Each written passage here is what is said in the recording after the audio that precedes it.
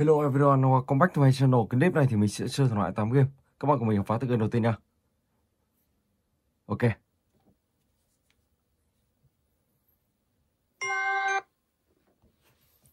Let's go. Ở cái game này các bạn sẽ đi tìm tất cả 20 túi tiền.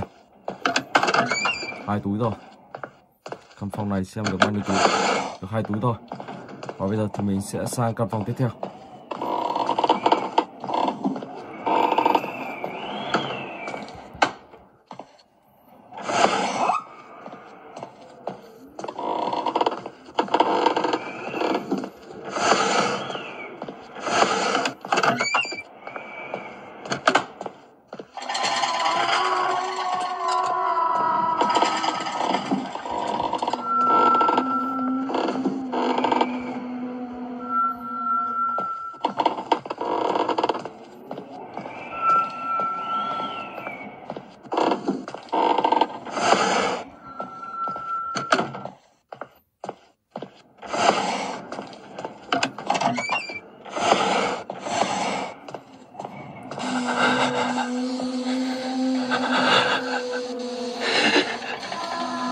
Nó lên tầng 2 rồi.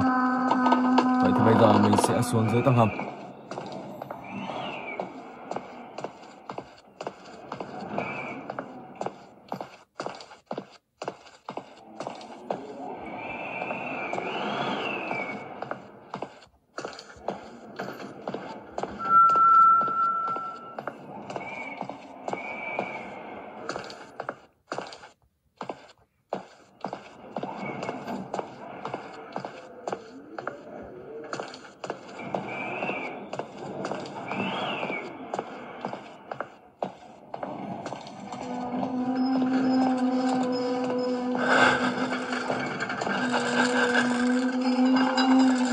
Oh my gosh.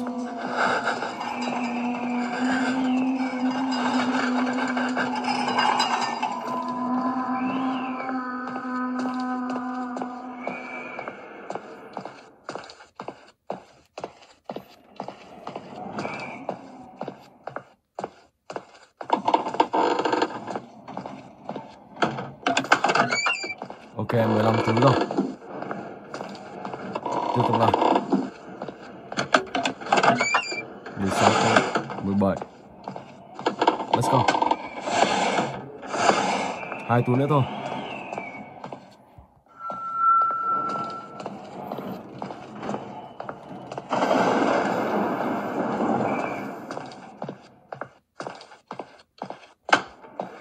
Mười 19.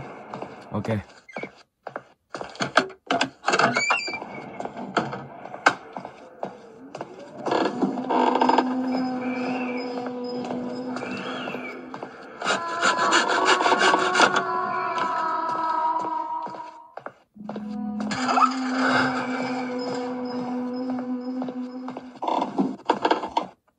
Ok, đã thành công. Rồi và bây giờ thì mình sẽ sang tới game tiếp theo, Bendy.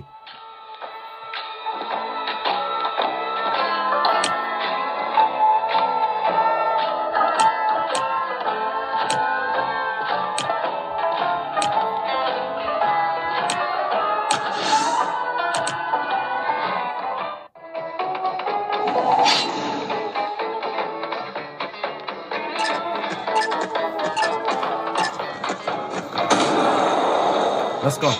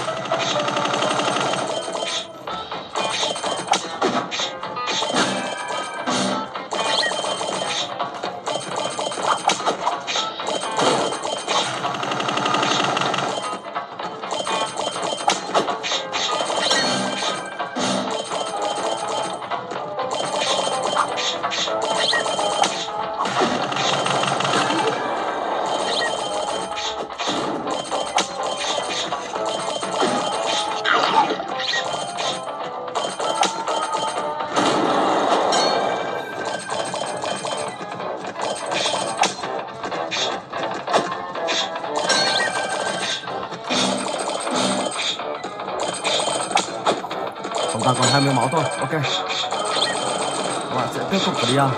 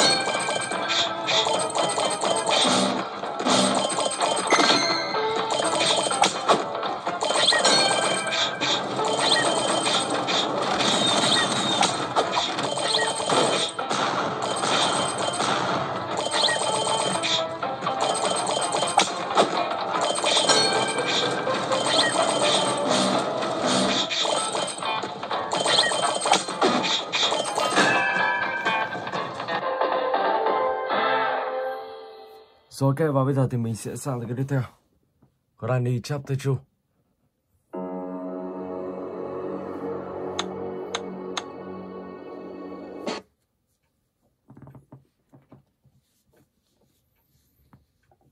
One day.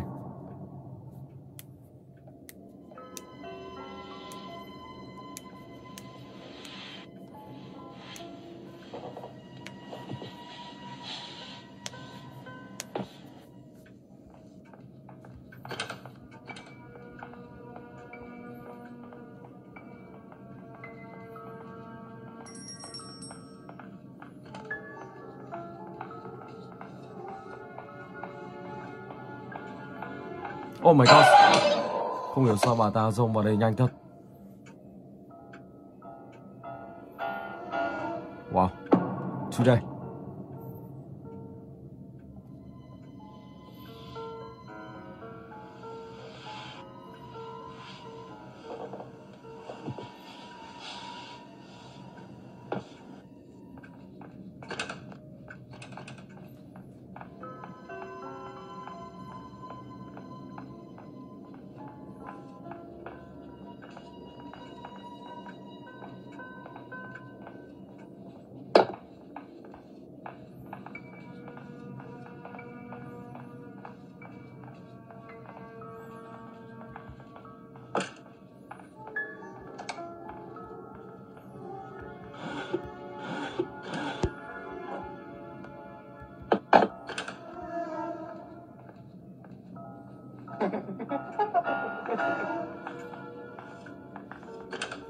Ok, xuống đây nào.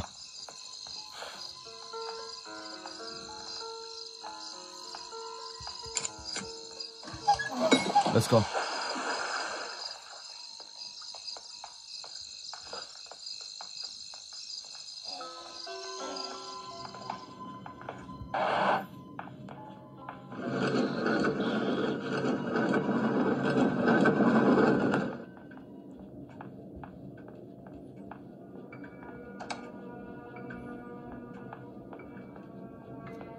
I see you.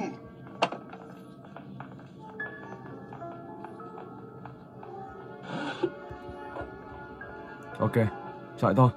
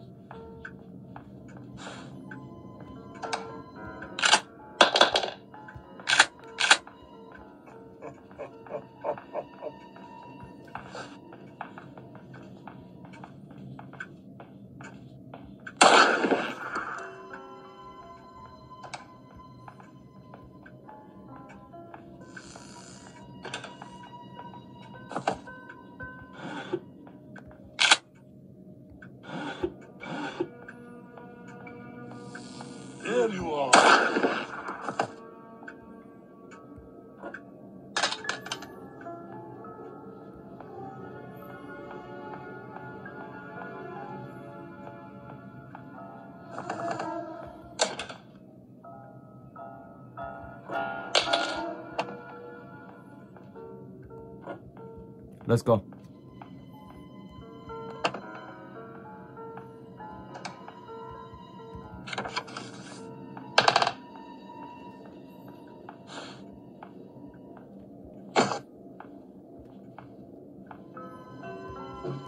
Một bình ga.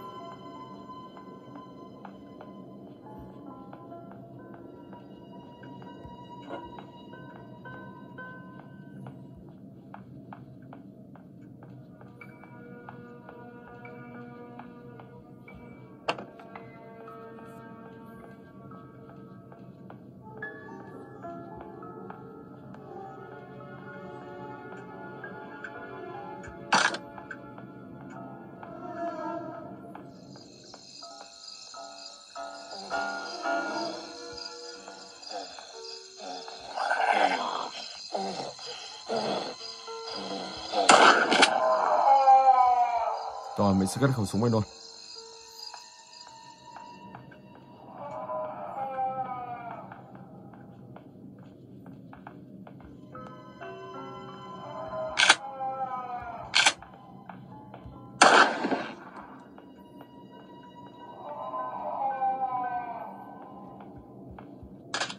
Ok.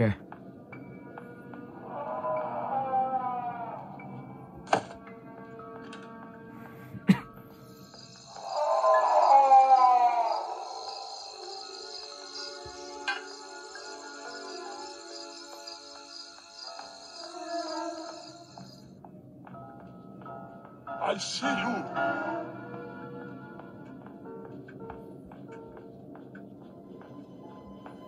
Ở trong này có một cái hòm, mình sẽ đẩy lên xem có gì không.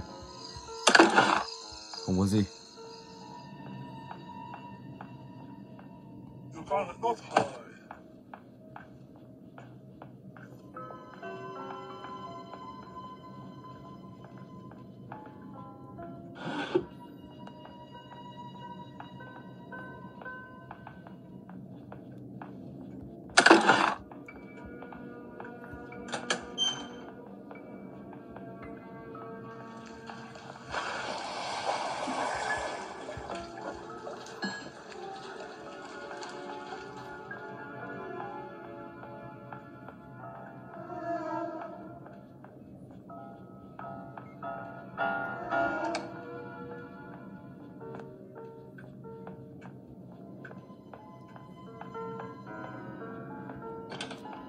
I see you.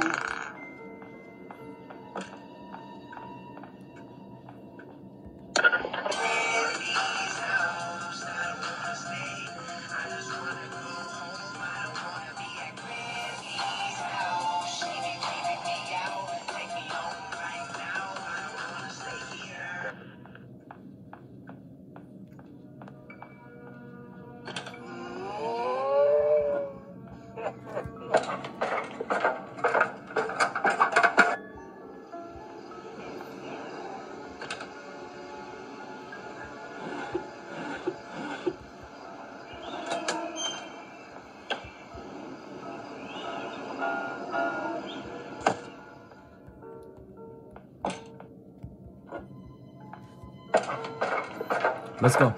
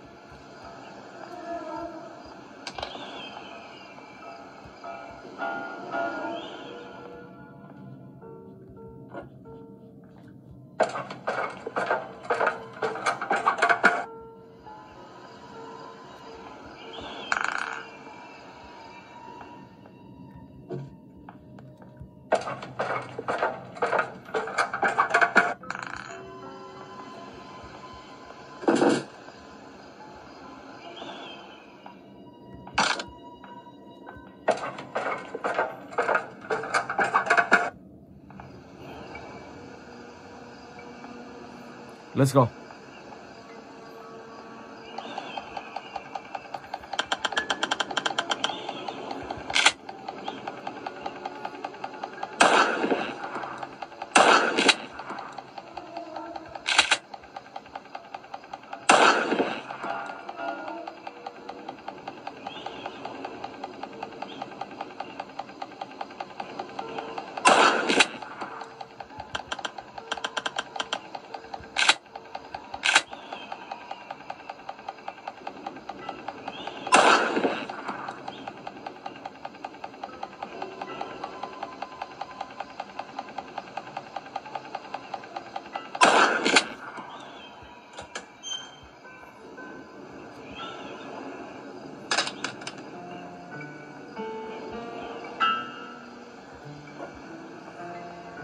Sau đó thì mình sẽ lắp cái này vào.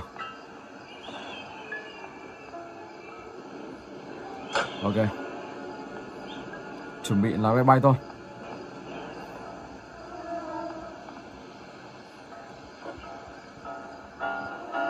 Đây là một cần gạt.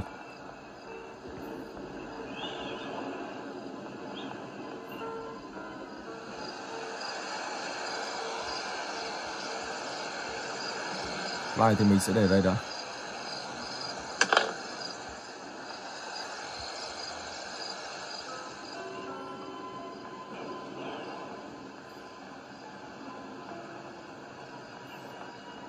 Đổ xăng và một cuốn băng dính.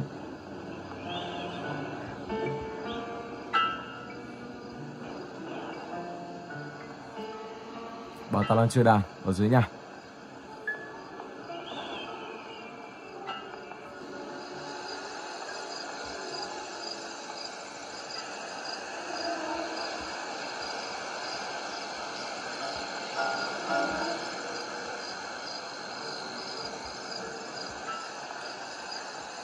Ồ, phần này lại không cho đi bằng ô tô rồi.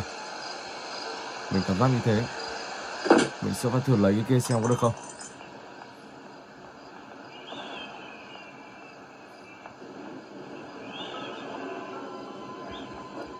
Oh my god.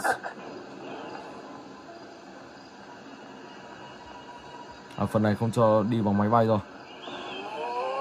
Không biết có đúng không.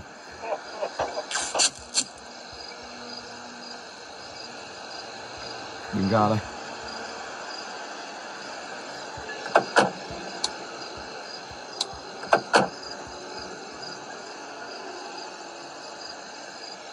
Đây rồi.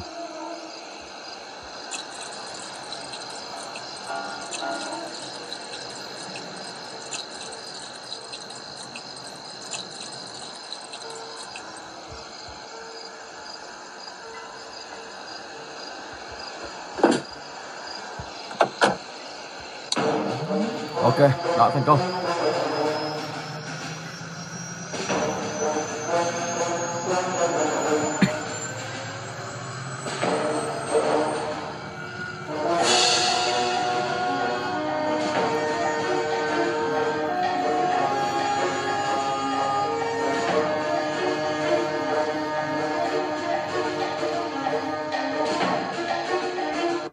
Rồi và bây giờ thì mình sẽ xong từ cái ma House of Slendrina.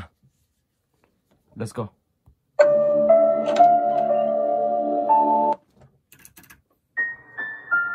Ở từ cái này các bạn sẽ đi tìm tất cả là 8 mẩu giấy. Rồi let's go. Khi có đủ 8 mẩu giấy các bạn sẽ mở được cái này ra. Và trong cái này sẽ có một chiếc chìa khóa. Và chiếc chìa khóa đó để các bạn sẽ xuống dưới tầng dưới cùng. Đó là một tầng hầm. Và trong tầng hầm đó thì các bạn sẽ phải tìm cách tìm kiếm mọi thứ để tẩu thoát khỏi ngôi nhà này. Và đây là một tựa game cũng khá là dài.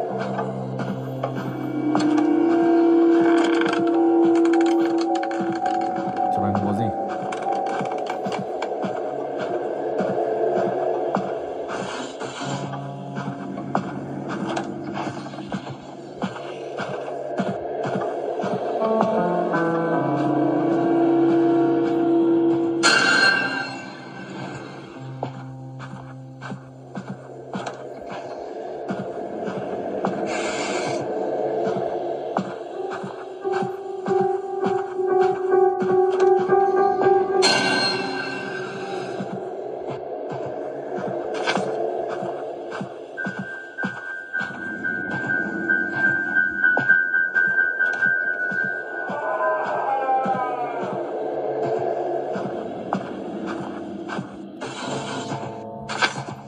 3 màu giấy rồi. Tiếp tục nào. Khi các bạn tìm hết ở tầng 1, sau đó thì các bạn sẽ lên trên tầng 2 tìm tiếp. Đến khi nào đủ 8 màu thì thôi. Điều đó thì sẽ có chiếc chìa khóa để các bạn xuống dưới căn hầm đây. Đó, và đi đường dưới đó thì sẽ xuống được đường dưới. Và có chìa khóa thì các bạn sẽ mở ra và vào trong một căn hầm. Và tiếp tục tẩu thoát khỏi ngôi nhà. Chiếc chìa khóa tiếp theo. Wow, một con ma.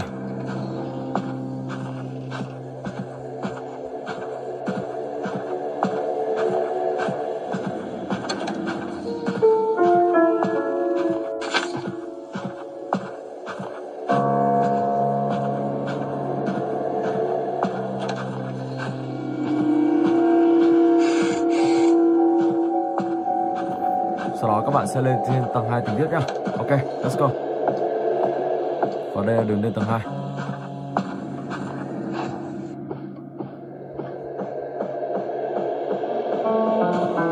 Rồi, và bây giờ thì mình sẽ chuyển tiếp sang cái tiếp theo. Bendy, Bendy the Machine.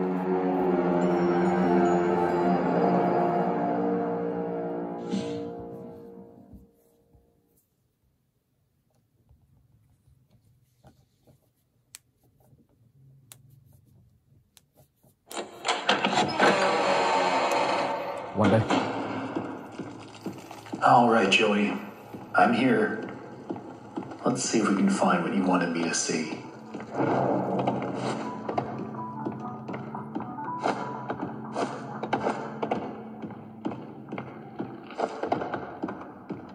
This lift could use a few dry cells.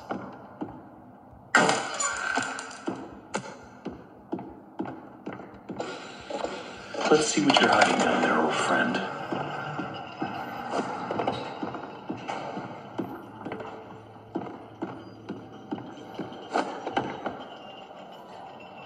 Rồi, cái này được đưa lên và cánh cửa ở đây sẽ mở ra.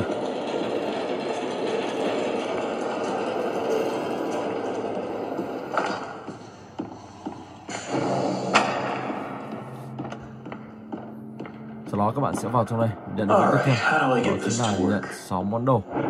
Tìm 6 món đồ. Who put this here? Oh my god. Oh my god. Joey, what were you doing?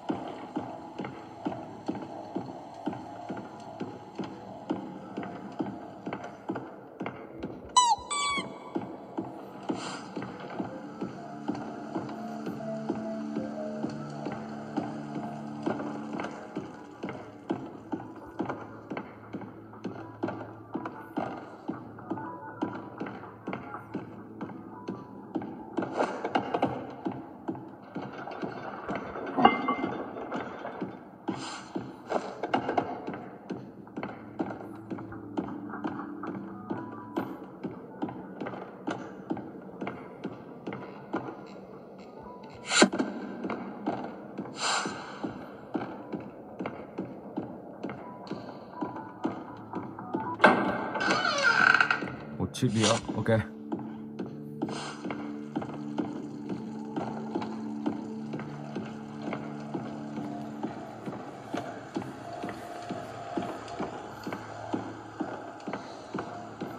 Looks like they knocked out a wall or two after I left. Guess it took a few people to replace me.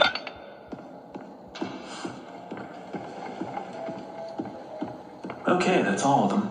Okay.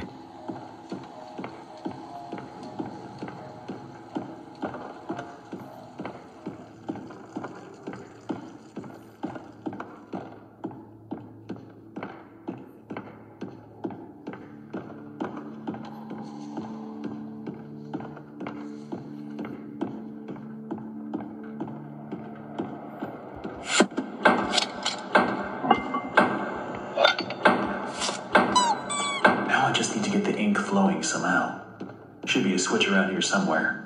Then I can start up the main power.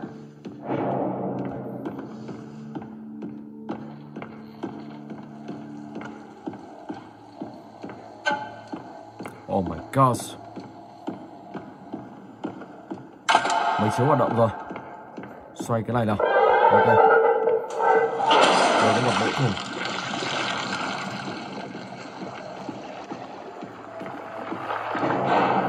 You are stressed.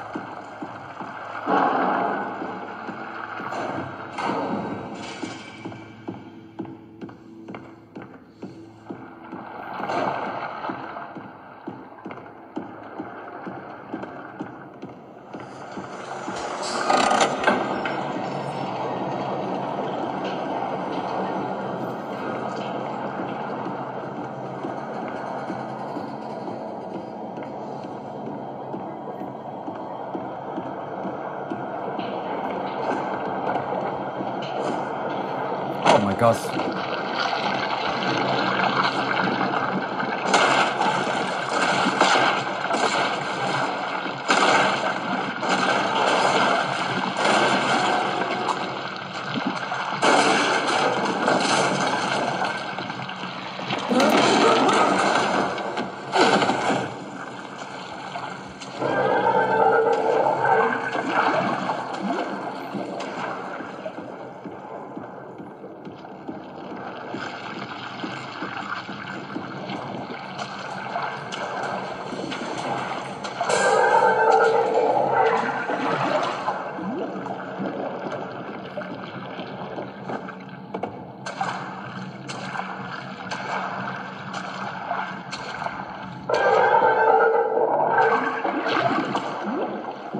Okay. This will definitely come in handy.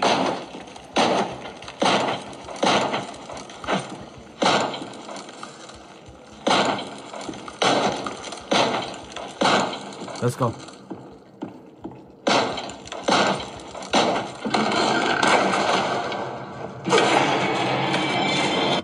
Rồi và bây giờ thì mình sẽ chuyển tiếp sang tựa game tiếp theo, Roblox. Và trong tựa game Roblox này các bạn có thể chơi Piggy hay Bendy Titan hay là những tựa game khác, Granny các thứ đều có hết. Rồi mình sẽ vào Piggy đi. Let's go. Oh my gosh, ok. Đang phút thứ 6 rồi. Và không biết mọi người đã mở được cái gì chưa. Mình sẽ lên trên này xem có ai nhặt được gì chưa. Đây là một chiếc chìa khóa gì đây. Blue. Piggy đây.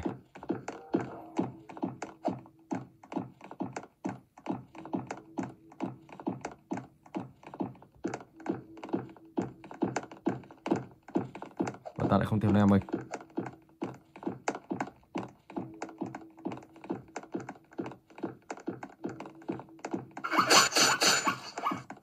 Rác cây đây.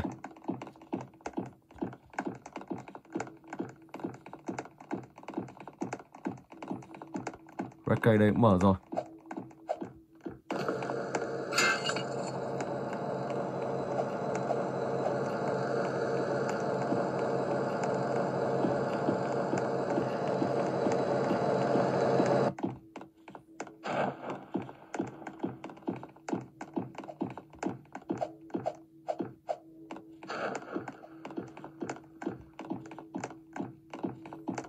Và không biết những người kia đang đâu.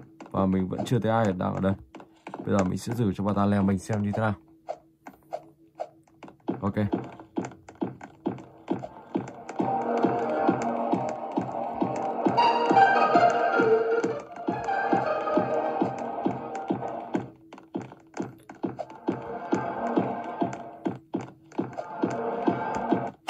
my god. Wow. Bị lừa rồi. Ok. Rồi và bây giờ thì mình sẽ chuyển tiếp sang cái tiếp theo, Slender 2. Let's go.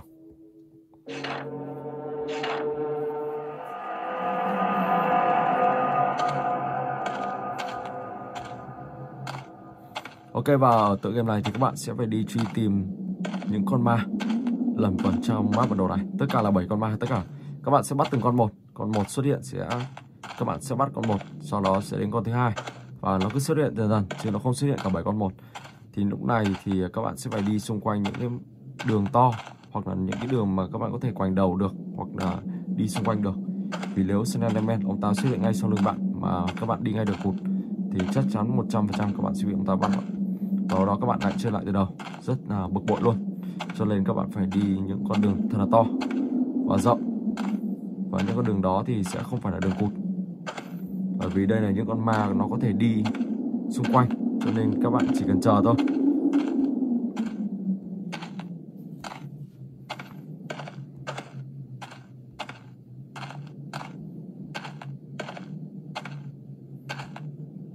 Rồi, ở đây là đường gì đây? Xuống xem nào.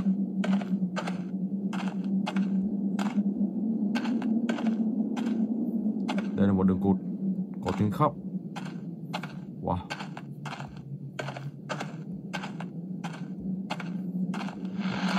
Oh my god, Slenderman.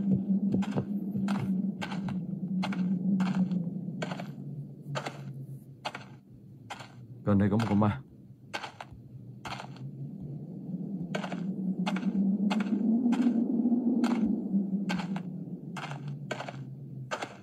Ok, sắp tới nơi rồi.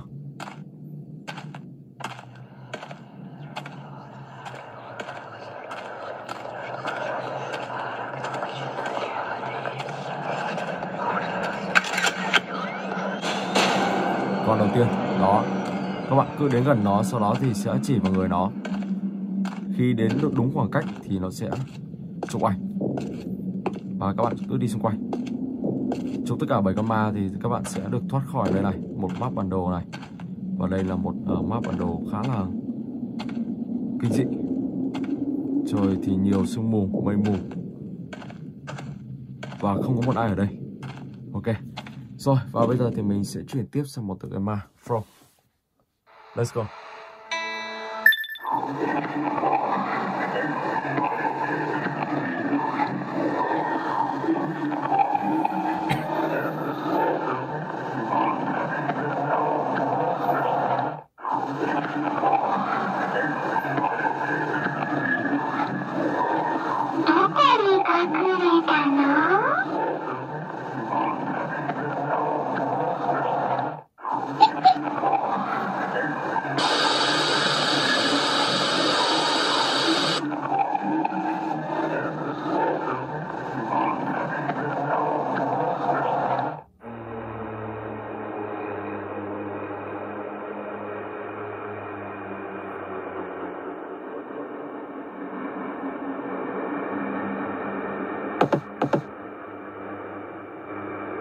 Wow, một con ma bé tí ở dưới. Ok.